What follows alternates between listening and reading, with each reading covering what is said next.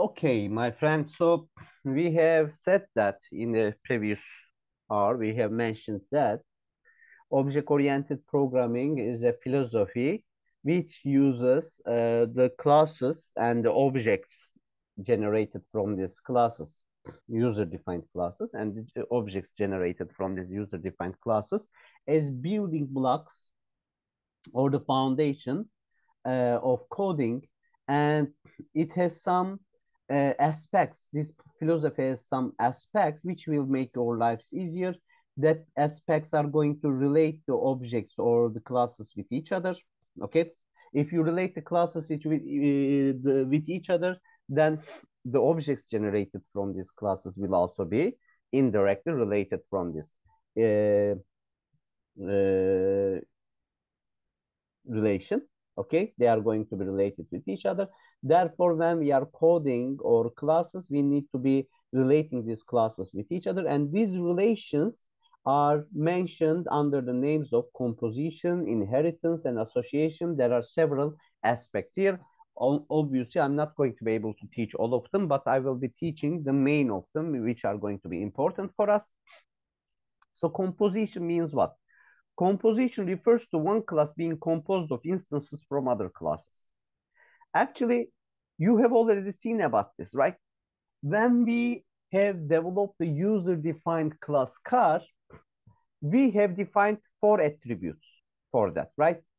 Brand, model, year, and odometer, right? There were four attributes there. So brand was a string, model was a string, year and odometer, they were integers, right? They were taking integer values. So you see the attributes of cars generated from the car class, they are having attributes from other classes, like strings or integers, okay? So the attribute of an instance generated from one class can be another object generated from another class, as you can see. Okay, so composition refers to that. We can expand this idea and we can develop, for example, two classes. One of the attributes of one class or the objects generated from that class can be assigned with an object generated from the other class. Okay, so the attributes that we have mentioned about the objects that we have created so far, we have mentioned about dog, right? We have developed a class that is called dog. We have also developed a class that is called car. For dogs, we have mentioned about the name attribute. We have said that it must have a name attribute and it must have an age attribute. And for cars, we have said that it must have brand, model, year, and the odometer attributes. These attributes were assigned with values from built-in classes, okay? The objects generated from built-in classes, such as strings or integers or float. However, are we limited to the built-in type of objects to define the attributes? No. We can create a class. From that class, we can generate an object, and we can take that object and assign it as an attribute to another object generated from another class. Okay? The idea is called composition, my friends. Okay, composition. So why do we do that?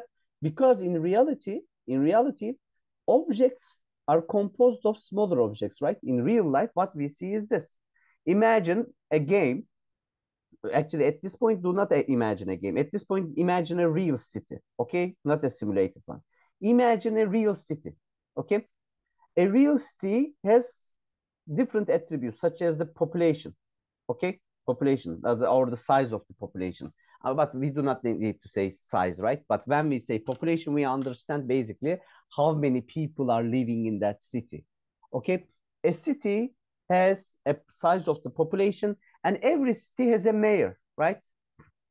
So we can say that we can indicate this mayor of a city by a simple string, okay?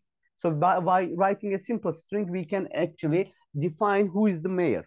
Or the size of the population can easily be indicated with a object from the integer class, right? When we say, for example, 20 million, when we say 20 million, we understand that the size of the population of that city is equal to 20 million. Okay, but every city have other attributes as well. Now we are talking about different built-in data types in Python here. Okay, the mayor name can be assigned with a string object, or the population size can be assigned with an integer object.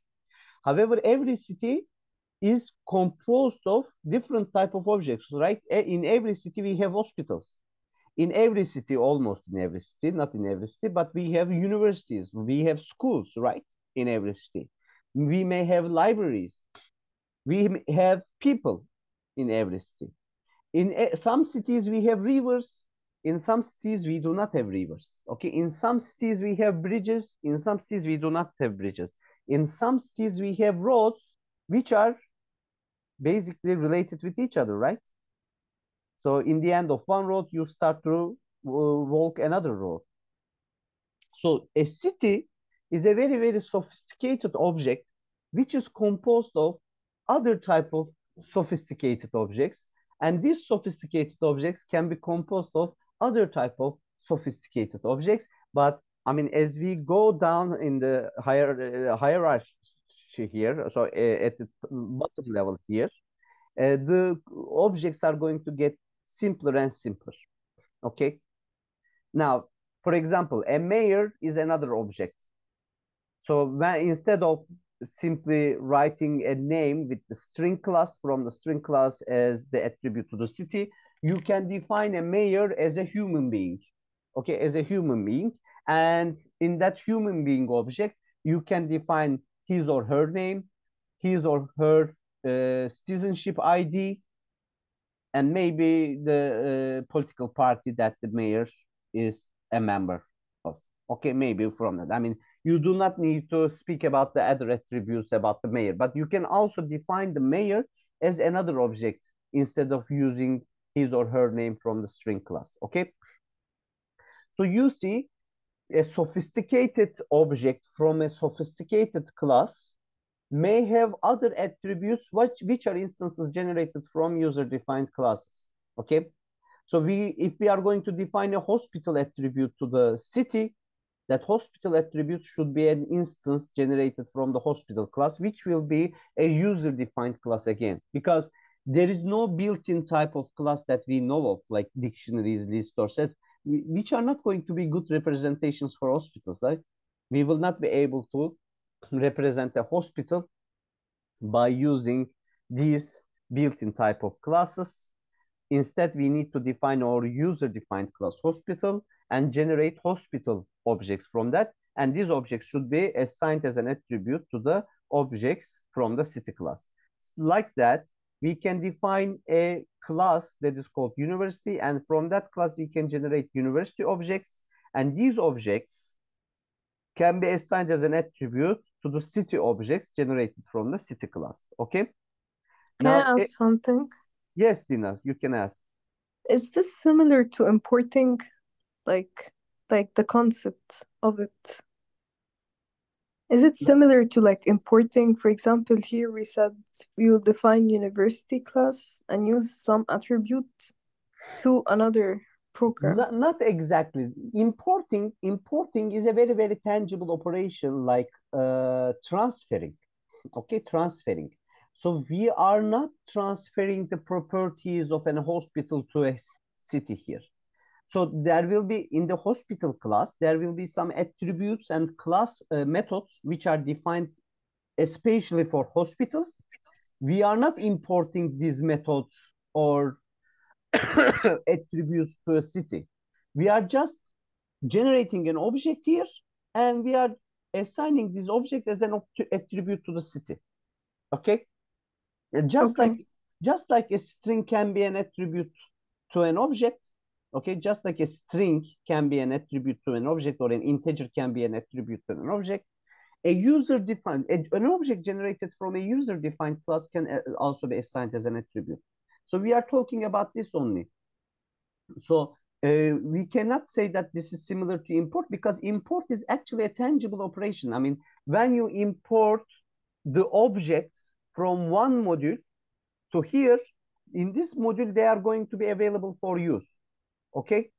So this is Yes. not, we are not speaking about importing here. We are basically relating one object with another object, okay? For example, Okay. your arm is a part of you. Your arm is a part of you.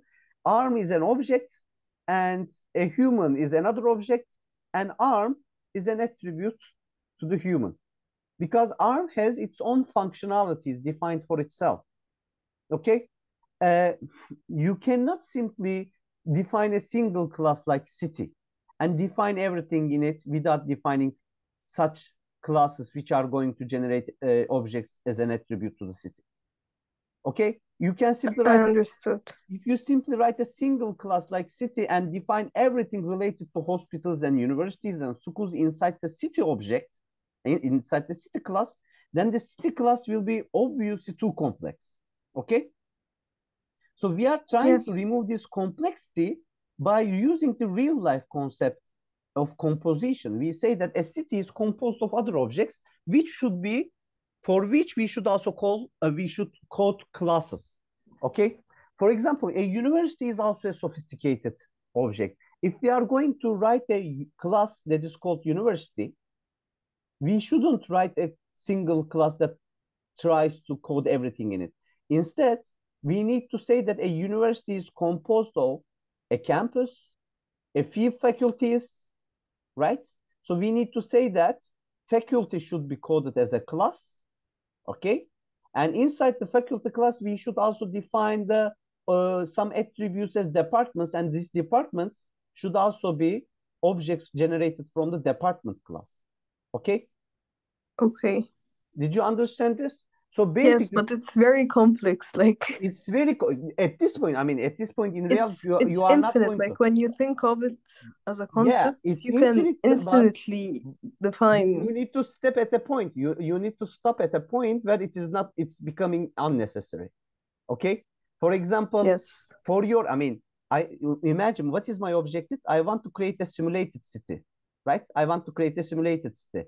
I mean, imagine in a game. Who cares how many faculties do we have in the university that we built in the simulated city game? We are just going to simply build a university, and that university will only have some capacity of students in it. Okay, some capacity in it, and nothing else. I mean, if you ever have played a game about the simulation games, city simulation games, I mean, I have played years ago. Okay, I'm still playing, but not this kind of games anymore. Okay, you just take a university object from the menu and you build it. And when you click on it, it only has a capacity which you can change, the capacity of the students, and you can only increase it up to a certain level. I mean, the university, if you want to open another university, you can open another university in it, but there was only a single attribute on it. Now, you shouldn't forget about the main objective of the program. Our objective of the program is to create a simulated city. So the university object, the university class that we are going to develop there, should not have any attributes which are of other classes. Did you understand it? Yes. Okay, but if you think like a god, okay, if you're trying to become a god here, there is no limitation. Every faculty has members, every member is a human being, every human being has lungs, every lungs have some tissue in it, tissues have cells, cells have DNA. I mean, there is no limitation there, okay? Remember, your objective is to create a simulated city. Therefore, in a simulated city, the university object that you are going to create will be just simple. Will only have a few attributes such as capacity and a name, maybe. Did you understand it? Yes, thank you very much. Okay. All right. So here's the graphical representation of it. By the way, my friends, this graphical representation is not in your textbook and it is not made up. There is a formal name of this graphical representation that is called Unified Modeling Language, my friends. Okay.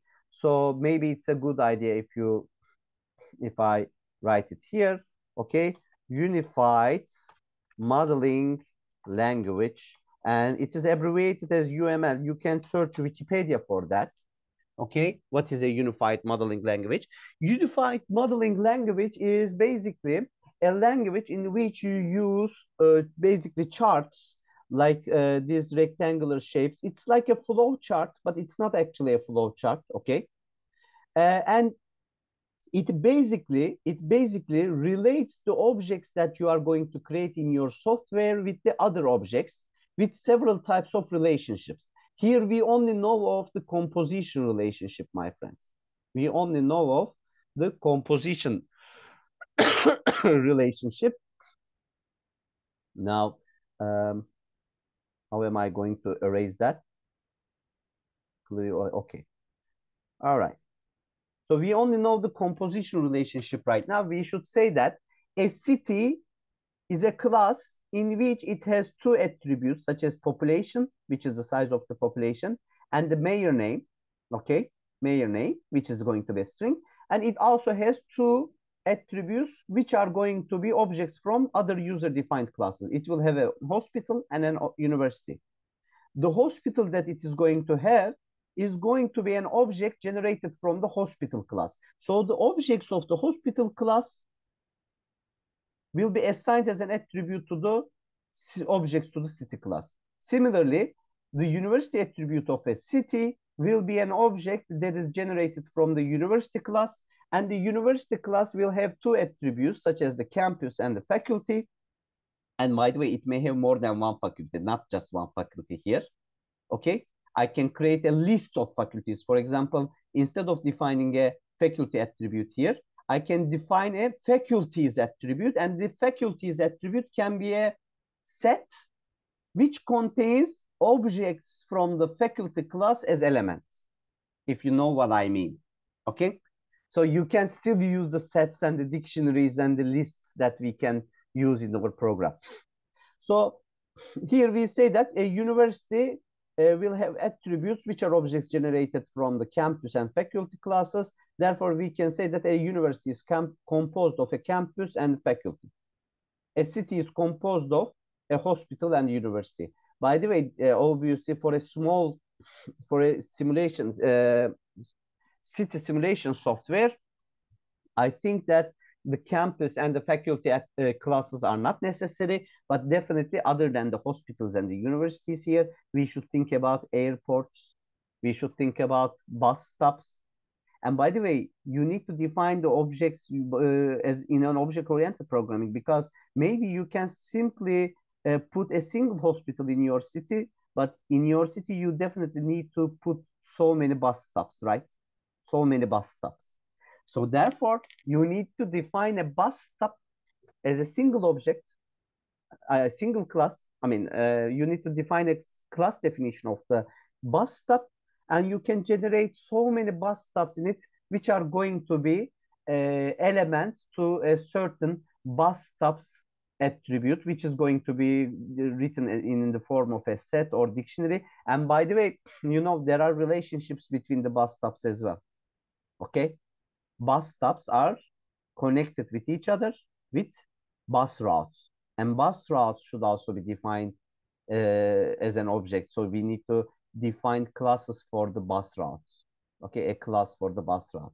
But there are so many bus routes that you can define only a single class, and in this single class you can just set attributes. So there is no limitation here. The only thing important is this, my friends. For your software, is it necessary or not? That's the important one. If it is not necessary, then you shouldn't think about it. If it is necessary, then you should think about it. And basically, in the brainstorming session of an object-oriented program development, I mean, as I have told you, that the design part of an object-oriented program is much harder than the coding part. Okay, the coding is easy. Teaching the computer how to do it is easy. The important part is this: when you are designing your object-oriented software, what kind of objects it should have in it, and how these objects are going to be related with each other. Here we are seeing only the composition relationship. As you can see, there's a spatial sign here in a diamond shape. When you see a diamond shape like this, that means hospital is going to be an attribute to the city objects. A hospital object, an object generated from the hospital class, will be an attribute to the objects generated from the city class. Or in short, a city has a hospital. A city has a university. A university has a campus. A university has a faculty. So composition, my friends, is allowing you to model a simple has an association between objects. So there are so many types of associations, my friends, between objects. A has an association is one of them. And a has an association helps you to code composition relationship between objects. A city has a university has a faculty. And by the way, when you delete the city instance, all other objects that a city is composed of are also deleted. Please do not forget about that. Composition has such a relationship.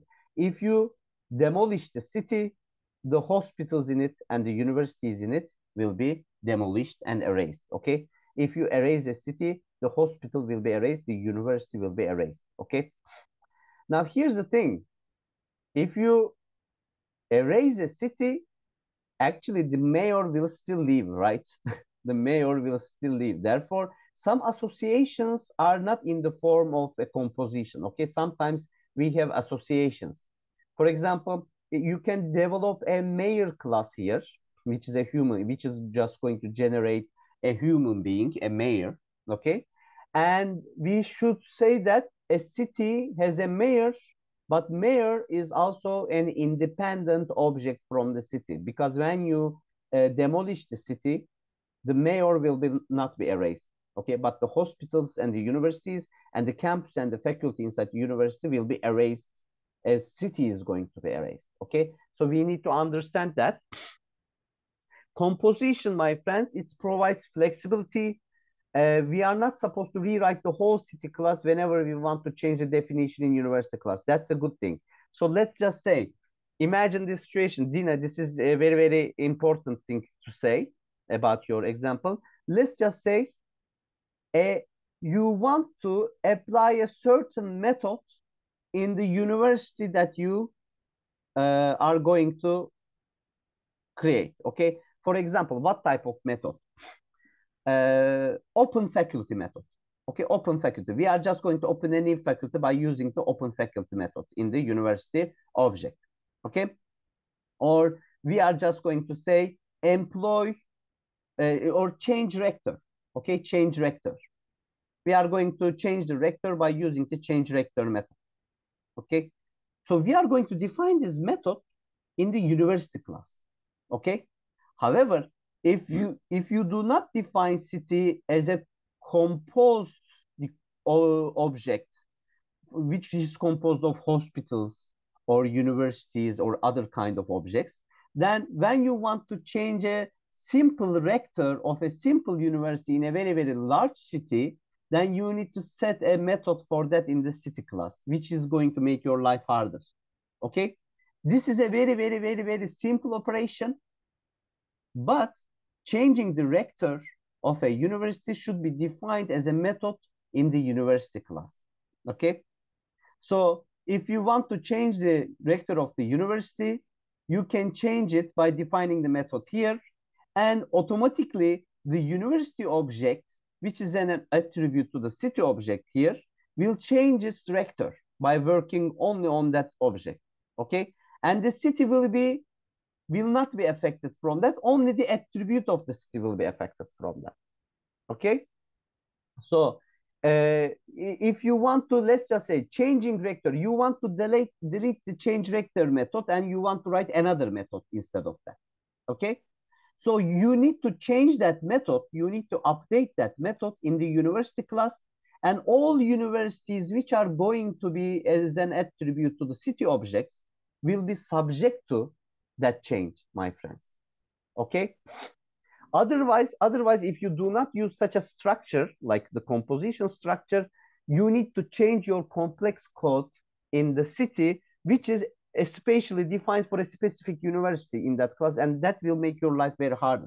In the object-oriented approach, if you want to change any procedure about a certain object, like the university objects, okay? Imagine a procedure has changed about the universities. Then you need to change your code in the university class. The rest of the code will not be affected from now. The rest of the code is not going to be changed, but all universities which are defined as an attribute to the city objects will be subject to that change. Did you understand my point here? Yes. Okay, that's the most important part of composition. Okay, by composing my code into different type of classes which has a relationship between each other. Okay, I am just basic whenever a procedure is changed as about a certain object in real life, I am applying the change only in that class. Okay, and that is the situation in the real life, right? If in real life a procedure is changed, it is changed about a certain type of object.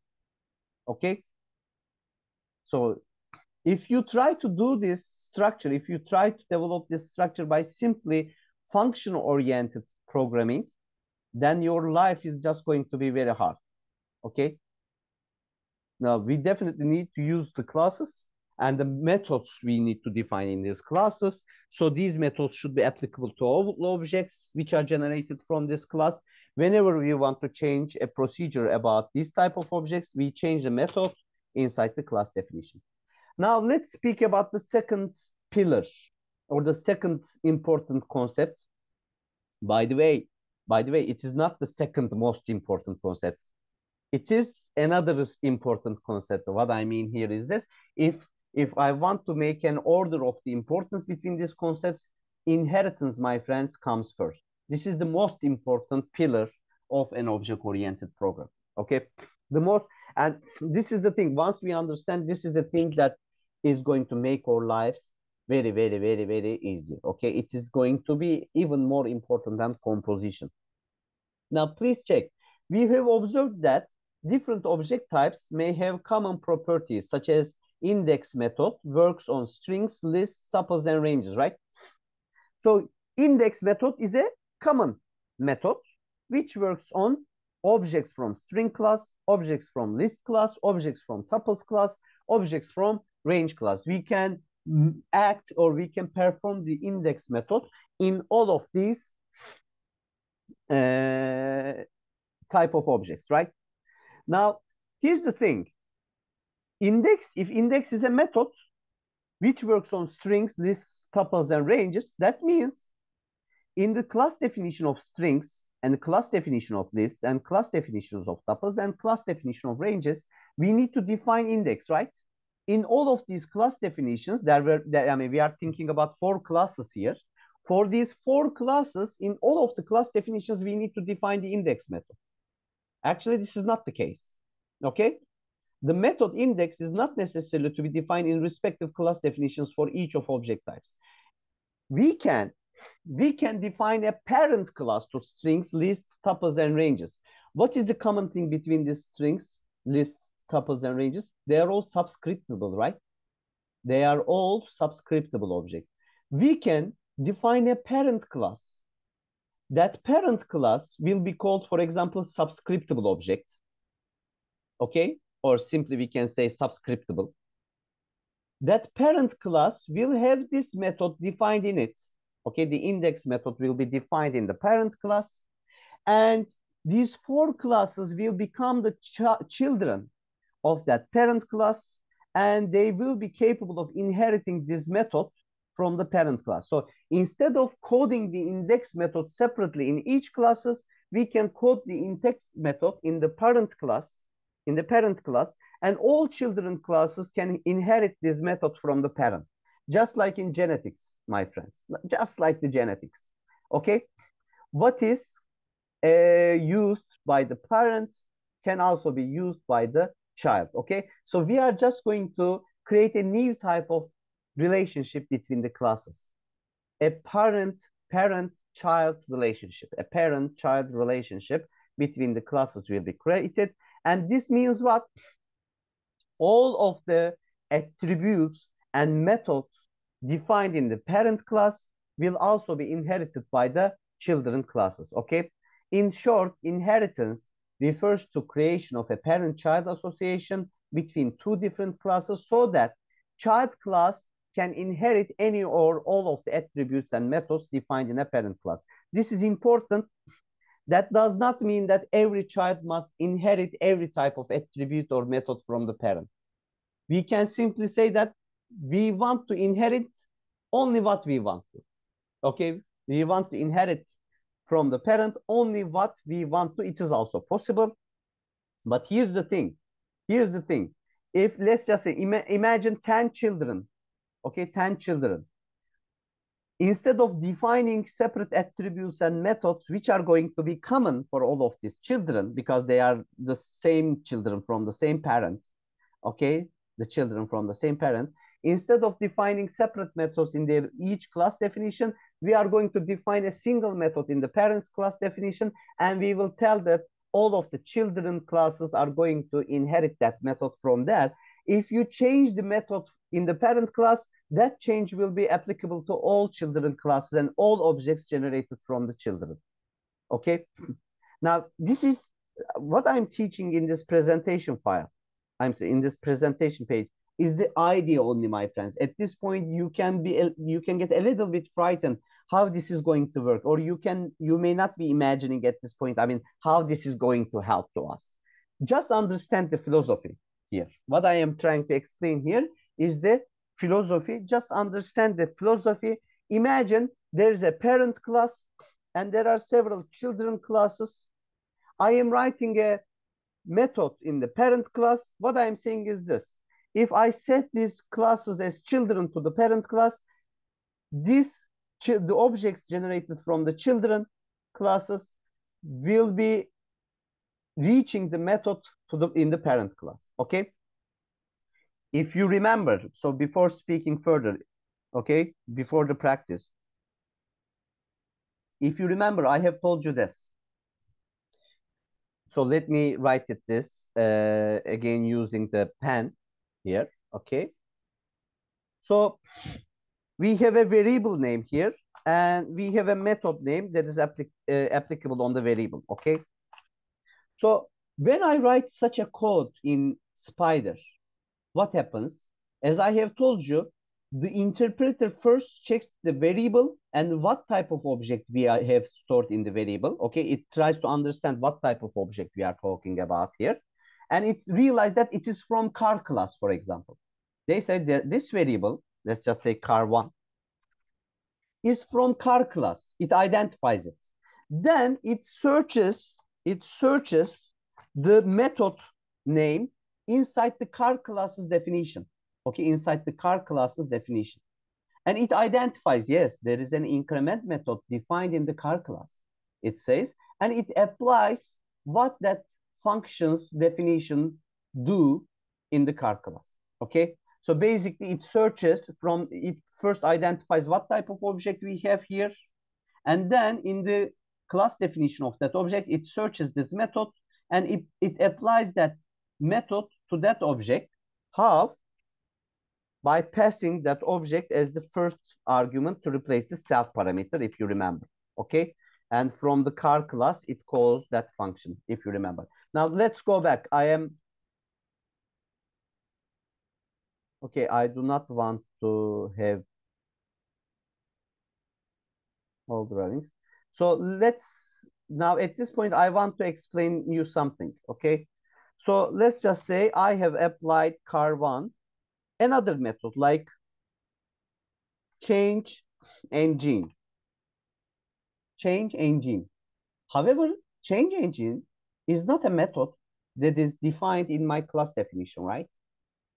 So what it is going to do is, if the Python interpreter cannot find this method in the class definition of car1, it will search its parents, okay? It will search its parents, whether the parents have such a method, okay? And if the parents, in the parents class definition, if it cannot find it, it will search the parents of parents, okay? Just like that. I mean, I'm just going to explain this with a funny example. Let's just say you are in debt to your friend, okay? You are in debt to your friend for about $1,000, okay? It's a very large money. Let's make it 1,000 Turkish liras. It is better, okay? So it's not a big debt. It's funny. 1,000 Turkish liras is just a funny debt. So you have borrowed 1,000 Turkish liras from your friend, and let's just say your friend is looking for the money and your friend is trying to get it from you, okay, get it from you. But there is no method defined in you to pay back, like payback. The method, I mean, in your class definition, there is no method that is called payback. So what your friend is going to do is to search that payback method in your parents, okay? And in your parents class definition, if there is no payback method, then your friend is just going to search that payback method in the parents of the parents, okay? Did you understand what I mean in philosophy here? Did you understand the philosophy that I want to explain here?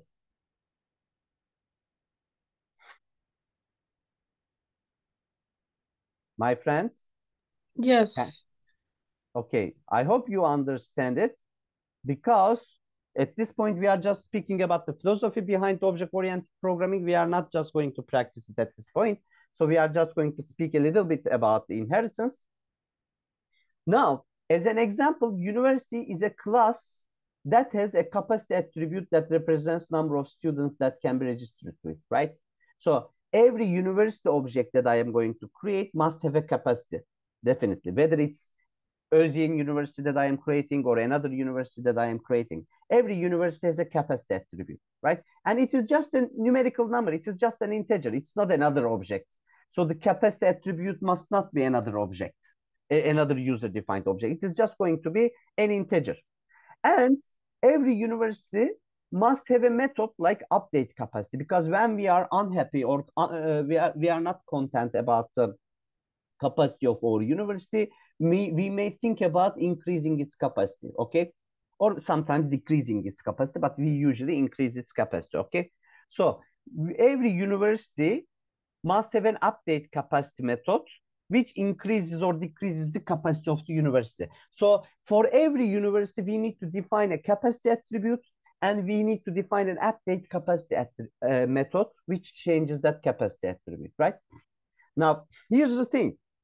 Imagine the city example again. In this city, I am just going to create objects generated from the university class, but I'm also going to create objects generated from the hospital or the hotel class, right? But here's the thing. Hospitals should have a capacity attribute, and hospitals should also have an update capacity method in their class definition. A hotel must have a capacity attribute too. A hotel must also have an update capacity method defined on it. Okay? So this capacity attribute here and the update capacity method should be common method and common attribute for universities, hospitals, and hotels. Okay? So instead of defining all of these as separate attributes in separate class definitions, what I'm going to do is this. I am going to define a parent class, which is called facility. Facility class will generate facility objects from that. Okay, from the facility class, I can generate facilities. Facilities, what are the common things about facilities? Facilities usually have a capacity, which can be changed by the update capacity method. Okay, and then the child classes, university, hospital, and hotel, which are going to be set children as to the facility class here. These classes or the objects generated from these classes will be capable of inheriting the capacity and the update capacity attribute of the facility class and the update capacity method from the facility class. So let me show that picture again in the UML notation, okay? Do not forget about this. I definitely want you to check this from Wikipedia, okay? If you really want to learn the secrets of the object-oriented programming, you definitely need to understand what this language is capable of doing, okay? Please check this later on in Wikipedia, what I'm mentioning here. So unified, again, I'm going to use the unified modeling language, okay? So let me erase that. Okay, clear all my drawings, yes. Again, I'm going to use the unified modeling language and the chart description of what I'm doing here. So I say that a facility is a class which only has a single attribute that is called capacity, and which also has a method that is called update capacity on it. So capacity is just a positive integer, and update capacity is a method which requires an argument, obviously, to which we need to pass an argument, because when we want to update the capacity, we need to pass a new value here, okay, a new value here. And when we apply the update capacity method to an object generated from the facility class, the capacity attribute should be changed from the facility, okay? Then I define three different classes: university class, hotel class, and hospital class. These classes, these three classes, are going to help me generate objects of universities, objects of hotels, and objects of hospitals. Okay.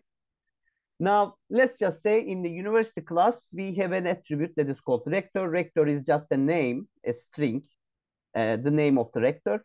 And I can define a method such as open faculty. Okay, I can open any faculty in my university by using the open faculty method. The hotel will have an attribute such as hotel name. Okay, hotel name like Renaissance. Okay, Renaissance hotel, because when you make it French, it makes sense for to hotel, right? It makes it more elegant. Renaissance. Okay, hotel name. And set receptionists. Okay, set receptionist is what? It's a method. Okay, it's a method. Set receptionist is a method. And I can set the receptionist to a human being by using this method. Now, hospital. Hospital may have an attribute such as the resident number, the current number of residents right now, how many patients are right now staying in the hospital. It is an attribute. And I can also change that, increment the resident number. Every time I register a new resident, this resident number can be automatically increased. Or every time I discharge a patient, the resident number can decrease by 1. Okay. For example, I can define discharge patient method. And when I discharge the patient registered to the hospital will be discarded, and also the resident number attribute will be decreased by 1. Okay. I can define a method such as schedule operation. Okay. By operation, I mean medical operation. Okay. I can schedule operation, which is going to be a method and which is going to schedule for example, operation room from the hospital between certain hours, okay, in a certain period of the activities, and some doctors or nurses inside the operation. So schedule operation will be a method which is just going to relate a patient which requires operation with the other objects from the doctor or nurses class, and maybe objects from the operation room class. Okay, but let's do not dive in too deep. What I want to state here is this: a capacity attribute must have in all of these objects, right? The university objects, the hotel objects, the hospital objects, they will all have the capacity attribute, and they all need to have the update capacity method in it. So instead of writing these attributes and the methods is separately in each of these, because changing the capacity of any university is no different than changing the capacity of an hotel, right? So what you are going to do is this. What you are going to do is this basically. So let's just say you will create a my hotel object, and you will say that update capacity is 500, okay? And that will change the capacity of the hotel to 500. And you can also do it like this. Let's just say you have generated a university object, which is called my university. And you will say that I want to apply the update capacity method on the my university object, and I want to change its capacity to, let's just say, 15,000. Okay. So what we are seeing here is this. Basically, when you define this method and the attribute in the parent class, all of the subclasses here, university, hotel, and hospital, are going to inherit this attribute and this method from the parent class. And if you want to change the rules and the procedures about the update capacity method, you only change it here. All these changes that you are going to make will be applicable to university, hotel, and hospital. And that's a very, very, very, very, very, very good thing, my friends. If you can think cleverly, the common attributes and the methods between all of these three facilities, whether it's a hospital or hotel and universities, they should be defined in the parent class, my friends. They should not be defined individually in all of them. Because if you define these common attributes and the properties that belong to all of these facilities in the facility class, then you are just going to change your code only at one class definition, okay, in not separate class definitions. By the way, we have university, hotel, and hospital. You can also define another facility here, which is going to be different than university, hotel, and hospital. You can say, for example, nursery, okay? A nursery, it's also a facility. It is like a university, by the way. I mean, it's just like a school, a nursery. And it will also have a capacity, and it will have a method to update the capacity, okay? Did you understand what I try to explain here? The idea of inheritance. Yes, no, maybe. Isn't there anybody to speak about this? Okay, let's speak further Yes. then. Yes. Do you have any question? No, sir, I said yes, but I understood. You are fine. Okay. Now, let's speak about a little bit further about the inheritance. What is different than the composition here? Composition helps us to create has a relationship. We say that a city has a hospital, a city has a university. Okay? A city has an hospital, a city has a university, I say. A university has a campus, a university has a faculty. But inheritance is an association between objects. Okay, is an association. I hope you understand. But let me tell you at this point, because inheritance is a very, very, very clever concept, my friends. Not every time in practice we use inheritance to create an is an association. But let me tell you, if you want to create an is an association between objects, then you can use inheritance. Okay? So inheritance, as the sentence depicts here, please be careful. The sentence depicts here, inheritance allows you to model is an association between objects, but you can also use inheritance to model other type of associations too. But at this point, what we have seen in the previous example was creating an is an association, right? A university is a facility. A university is a facility. A hotel is another facility. A hospital is another facility, my friends. Now, here's the thing. A private university is a university, right? But there are some differences between private universities and the universities. Okay? For example, for a private university, we can think about what? I mean, what is different in private universities? I mean, you need to know, right? Let's speak. Okay, let's see the example. I do not remember. Every private university must also have a foundation attribute, right? Foundation, because the private universities are opened and supported by foundations, okay? Like Özyeğin Foundation here, okay, in our university. Every private, but state universities, ordinary universities, they do not have any foundation. So we need to define another child class to university so that the private university may inherit attributes and methods from the university, but private university may also have individual attributes and methods that it has. Okay? So every method or every attribute that a university has must also be obtained or inherited by a private university, but the private universities may have different attributes which ordinary universities that do not have. And a private university is a university and a university is a facility. Therefore, you can also change the capacity or update the capacity of a private university because private university will inherit it from the parent of the parent here. Okay? Parent of the parent here. So I'm just going to come to the next example. Now let's speak about another example. As a parent class may have multiple child classes, a child class may as well have multiple parents as well. Okay?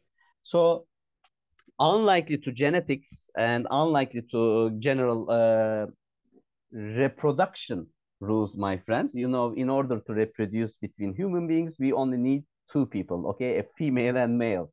So a female and male can reproduce and give offsprings, right? Give offsprings as new children, new human beings. However, this parent-child relationship is a little bit different in between classes.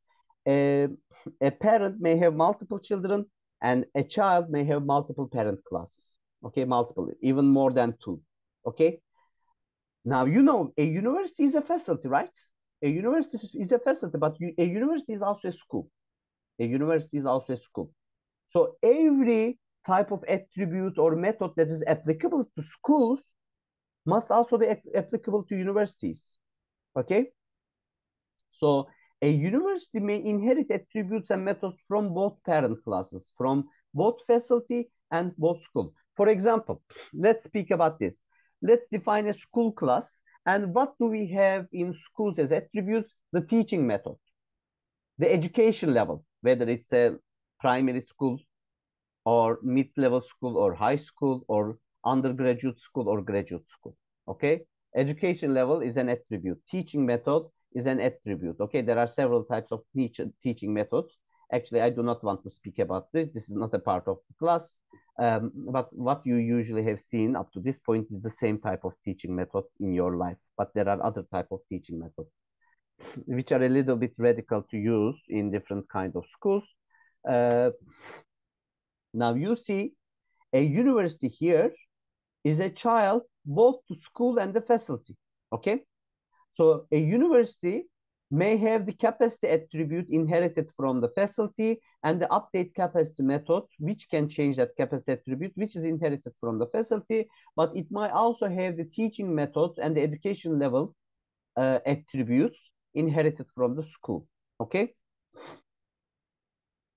I hope you understand this. Now, the private university is a child to the university, which also has the foundation attribute by itself. A university does not have a foundation attribute, but a private university has a foundation attribute. But it also has the rector and open faculty, rector attribute and the open faculty method inherited from the university class. It also has the capacity and the update capacity attribute and the update capacity method inherited from the parent of the parent. And it has the teaching method and the education level attributes, again, from a parent of the parent. Okay? Because a private university is a university is a school, a university is a facility. I hope you understand that relationship. That is an association relationship here. Just like the idea here, a hospital class may inherit attributes and methods from both parent classes, facility and healthcare center. Okay? There is a misprint here. Imagine this situation.